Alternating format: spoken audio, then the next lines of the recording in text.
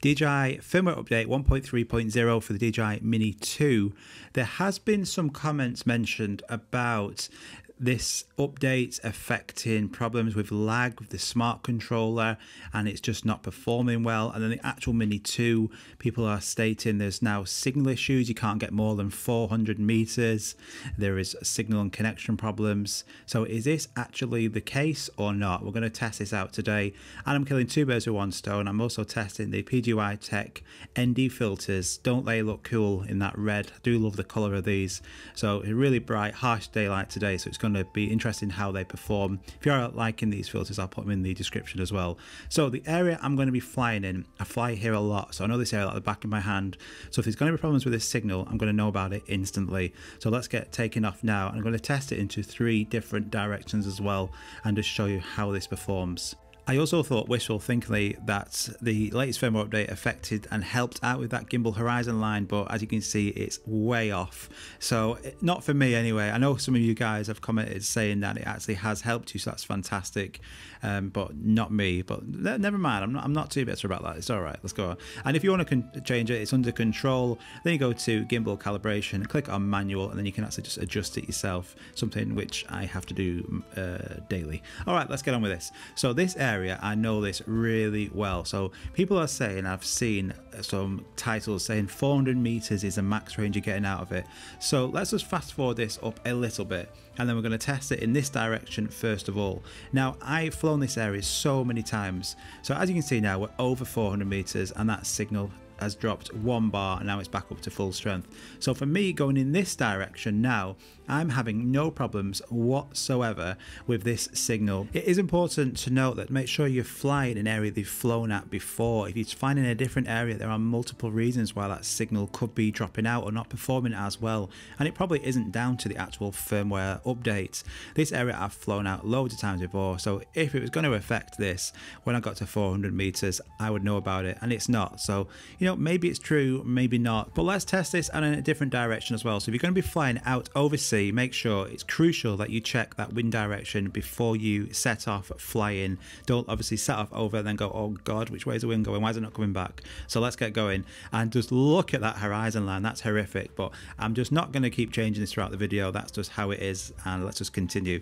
So we're going to be flying out now to, again, round about 500 meter mark. We're approaching 400 meters, and we'll just have a look and see if it drops out. But just by looking in that top right hand corner, I've still got full bars as just how I normally do in this area. Nothing has changed, so I really don't understand this. I know a couple of comments I've seen, and I've seen some mention of it in forums, but you can't always take everything on face value. Sometimes people might have an issue with that, and that the location they're flying in, and straight away, oh my god, it's a firmware that's affected this.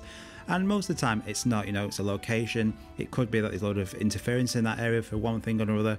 But for me, so far, 2 out of 3 tests, no problem. So let's go this way now. So we're going to go in the opposite direction as well and see what it's like this way. And just in the distance up there is a radar tower as well. So normally when I got just around that corner, that's when it would start to cut out anyway. So if it gets to around about the 400 meter mark and it starts cutting out, then that's a problem. If it goes further than that, then it's absolutely fine. But I do notice an issue coming up which I haven't had before. Now it could be a one-off, it could be because it's windy, but watch what happens now.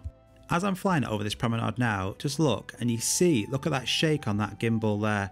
Now, as I'm actually going to just descend slightly here, again, there's another dramatic shake, and it actually pans down. Now, this is not in sports mode, this is in normal mode, so there's no reason for that to happen, and it doesn't happen over sea, right in that direction of the wind. So that's really bizarre, and that hasn't happened before. So there was some gimbal shake there.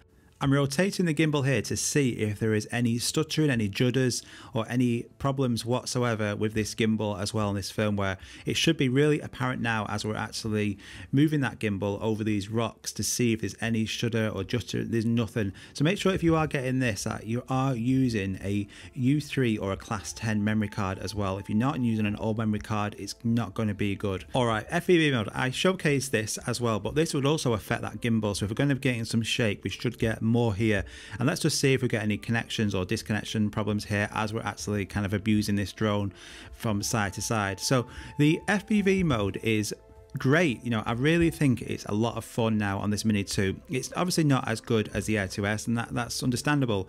But if you properly push it to the left or to the right hand side, you can get almost like a bit of a mini barrel roll. It's great. It does look so much better than it did before. Before it was just, you know, pretty terrible, to be fair. But now it's a lot of fun. So find an open space and just go and practice and get used to it, so the movements aren't too jerky. You know, I'm still no expert at this. I'm absolutely trying to perfect this, but I think you can get some pretty cool shots out of it, and it's definitely one now to actually go and have fun with. In sports mode, I would say in normal mode that FPV isn't the best still, so put it into sports mode and you're gonna have a lot of fun. So there you go. So overall, this Signal, I have had no problems. You know, I'm on iOS. I can't really see the iOS and Android battle having any effect on it. But for me, no signal problems whatsoever. Over 400 meters, no problems. So I wouldn't take everything on face value, but go and test it. Let me know if you have had any signal problems. Are you on iOS? Are you on Android? Let me know. Or is it all sorted? I'll know a few of you who have let me know from the question I asked today that you've had no problems whatsoever, and I hope many of you aren't having problems. But take care, guys. I hope that actually answers some of them questions which have been put out today, and I'll see you all very soon. Bye bye.